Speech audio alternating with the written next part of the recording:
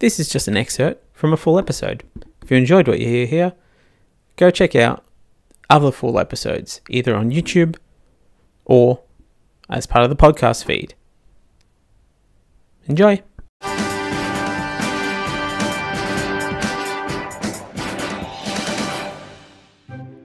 On to ABC Bias News now.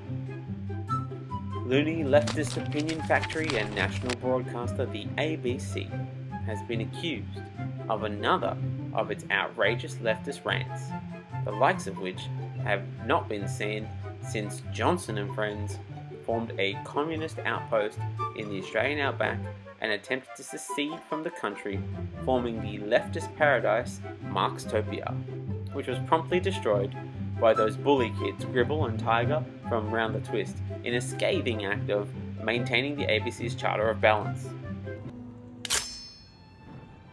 Pretty, isn't it? Perfectly balanced, as all things should be. The comments labelled pro-Labor, disgusting, were heard during an ABC election review in 2019. I mean, come on, making pro-Labor comments during election coverage makes me sick. The ABC needs to pick up its game. Right, let's break it down. What happened? The Impartiality Review found during the May 6 episode, the former wife of New South Wales Liberal Premier, a Liberal Party member of more than 50 years, and unmasked Labor spy in a coalition clothing, Catherine Greener, was commenting on Bill Shorten's May 2019 federal election launch and was complimentary about his very strong team. Greener continued to slather her unabashed, biased praise for Labor, saying, "I think the women on that are very credible. Coincidentally, I happened to work for both Chris Bowen and Tanya Plibersek when they were ministers, when I was the chair of the government company. You know, very competent individuals. So there's a competency on both sides, but I think that the Labor Party will win out because they have more women." These comments were seen to be negative for the coalition, and they're right. Like, pointing out that the Labor Party has both women and competent ministers is very negative for the coalition, as they have continuously gone for more of an outy general model of governments rather than the inny genital style preferred by women, making it very hard for women to get a position of power. And on top of that, they have shown a preference for a Mr. Magoo inspired failing your way to the top, where ministers are continuously stumbling from one ministerial profile to another, stumbling blindly into all sorts of capers on the way, accidentally finding themselves stealing taxpayers' money for all sorts of hilarious antics.